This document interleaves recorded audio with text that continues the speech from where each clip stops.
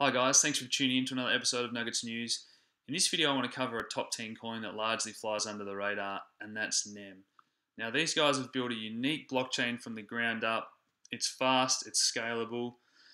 They're calling it the smart asset blockchain, and it's built for performance, and it allows for the management of plenty of different types of assets and projects to be built on top of their NEM public blockchain platform. And I'll talk about the different layers to this as we move through the presentation. So NEM was sort of created back in 2014 and the NEM Foundation in 2015, and they're trying to build a blockchain that streamlines the adoption of this technology throughout enterprise and industry. As we all know, the wide range of applications for blockchain technology, but we need the rubber to hit the road and for businesses to adopt this technology, and that's the aim of the NEM team. So blockchain for every industry. This isn't a privacy-based coin. They're very much going for that mass adoption, so use by government, throughout academia. I'll talk about the hubs that they're already helping to educate people and pool resources to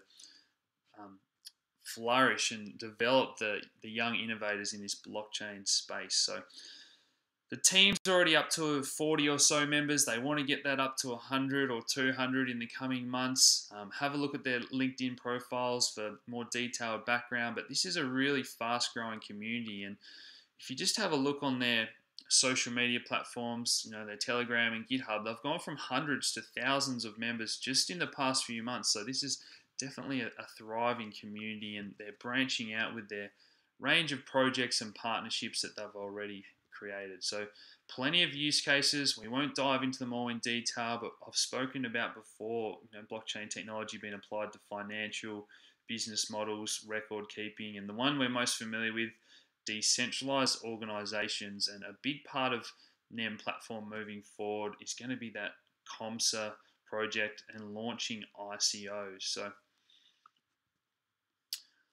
I want to talk about how this technology works. So rather than proof of work, which you're most familiar with, where the computers do the mining, or proof of stake, where large holders can tie up their coins in a node and get rewarded, NEM uses what's called proof of importance to do harvesting, to pay out those dividends to those with the network's best interests. So how this works, so they've basically got an algorithm whereby it calculates who's got the most interest or using the network the most through the size and number of transactions, who they're doing those transactions with, as well as having the number of coins, the minimum being 10,000, in your wallet to participate in this harvesting process, which is very similar in a lot of ways to proof of stake. So this is fairly easy to set up. Just download the wallet and click on that tutorial section. And once you've got that 10,000 NEM, you can start to collect those dividends once you're actively using the network. So delegated harvesting is very similar to the way that miners can join a mining pool. So you can pool your resources without ever having to actually send your coins or private key. So a very safe and secure way to pool resources together to collect those rewards with what's known as delegated harvesting. Now, the next thing I want to talk about is Catapult. Now, a lot of people are excited. This is the big network upgrade that a lot of you have been waiting for, and this is going to even greatly increase more so the speed and capacity of the network. So this is capable of doing 4,000 transactions per second, which is vast improvements on other blockchains. This is going to change from Java to C++, which a lot more coders are going to be familiar with. So encourage more developers to move and be able to use this platform. Optimize data storage, create plenty more APIs for plugins and gateways for businesses to switch over to use this NEM blockchain and apply it to their current business model. So really exciting, and they've now said that this is going to be out before the end of the year. Now, the next layer to this NEM platform is the private blockchain. So the main NEM public blockchain I've just described, and then we have these side private chains that are even faster again, so up to 10,000 transactions per second. This allows businesses and companies to keep their data off the main chain, keep it more private, okay? And this is how it differs to Ethereum in that their execution of their smart contracts is off chain rather than Ethereum, which is all executed on the network. So I definitely think there's room for multiple platforms, and then in some ways they are competing, in some ways they're going for a very different angle and targeting a very different crowd. So I'm a big believer in not saying that one is better over the other. They're going to target specific industries, and I believe both are good projects that will succeed in the long run. So plenty of partnerships and projects that I've already touched on. I just want to mention a few of the ones that are grabbing the headlines lately, I guess. So NEM have recently partnership with the Malaysian Digital Economy Corporation. And as I spoke about, NEM is based in Malaysia, but a lot of roots in Japan. It's the second most popular cryptocurrency there. We know Japan have taken a pro-cryptocurrency stance, and this is why I see NEM as working very hard behind the scenes to place their chips to allow for mass adoption down the road. So NEM have built an incubator or a blockchain center, a very large facility that's going to allow for like-minded people to get together. And we often forget that that's an issue in this decentralized economy, bringing all those innovators into the one space, under the one roof, to allow for this technology and bounce ideas off each other as we move forward. And I know there's plans to open up several more of these in China and Australia. So the next one I want to touch on is a project called Dimcoin. So the headline here can potentially revolutionize stock markets. And what they're doing is trading Dimcoin against other cryptocurrencies in pairs on this, what will be an exchange of sorts. So you'll be able to tokenize, I guess, currencies as well as cryptocurrencies, stocks, ETFs, all these sorts of things in the future on this Dimcoin project, as well as a few others which I'll touch on in just a second. So the one that you're probably all most excited about having their ICO today, and that's COMSA. So COMSA is basically a professional ICO service to allow for the due diligence and behind the scenes work to be done before ICOs launch. So, filter out the bad projects and the fraud, and there's going to be a high demand for these sort of professional ICO services in the future as we're seeing the regulations get laid down recently. So this COMSA project is going to link in with the Ethereum and Bitcoin blockchains as well as the NEM chain.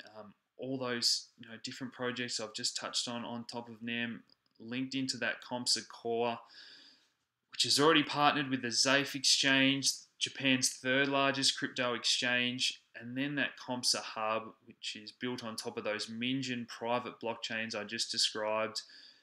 They'll then launch those ICOs, which can be traded to individuals, bought in different cryptocurrencies. And again, I believe this is hoping to all be launched in with the Bitcoin, NEM, and Ethereum layers as soon as 2018. So pretty exciting project that's just around the corner. I've already touched on COMSA and the NEM Foundation there.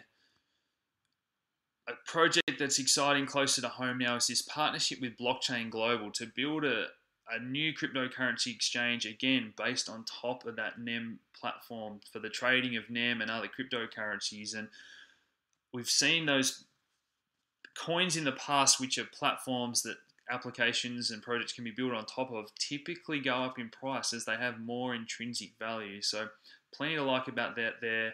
Project with Blockchain Global and Digital X in Australia. So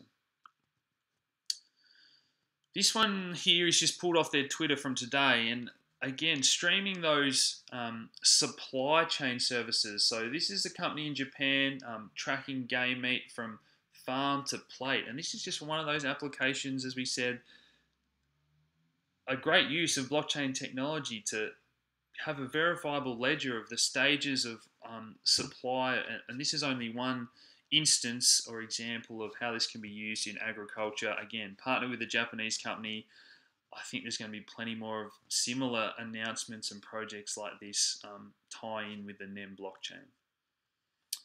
The next couple I want to touch on are Graft and Bankera. So recently, Digital X, a company in Australia, helped Bankera raise a record amount. So $29.6 million in the pre-ICO, which I believe was the biggest pre-ICO amount ever raised. So Bankera and Graft are going to be those sort of cryptocurrency style banks and payment methods. And at the end of the day, we all want a way to spend our cryptocurrency in the real world and allow for commerce and that ecosystem to easily flow between businesses. Finally, I just want to talk about the plenty of conferences NEM are going to be speaking at soon. So I know there's a big conference in Australia in 2 weeks' time, more in Las Vegas, Dubai. Okay, these guys, as I said, are doing the hard work behind the scenes, plant the seeds, build these partnerships and relationships, encourage education about the NEM blockchain so that in the future we can hopefully see widespread adoption and usage of the NEM public blockchain and those mijin private blockchains. So obviously there's plenty of competition in this space. I know a few people have touched on the worry of the small circulating supply here. So, 24-hour volume of $3 million compared to the market cap of $2 billion is tiny. But as this ecosystem grows, that money velocity picks up and NEM starts flowing around the ecosystem, obviously that circulating supply is going to pick up, and those harvesters will gradually get delegated more and more NEM, which is going to even out that supply, which at the moment is concentrated in the early adopters' hands, I guess. So plenty of competition from similar smart contract platforms, Neo and Ethereum. You guys know that I like all these projects. I think there's room for more than one to succeed. I hope you've liked this presentation. Please hit like, subscribe if you haven't already, share these videos around, and as always, thanks for tuning in, guys. Cheers.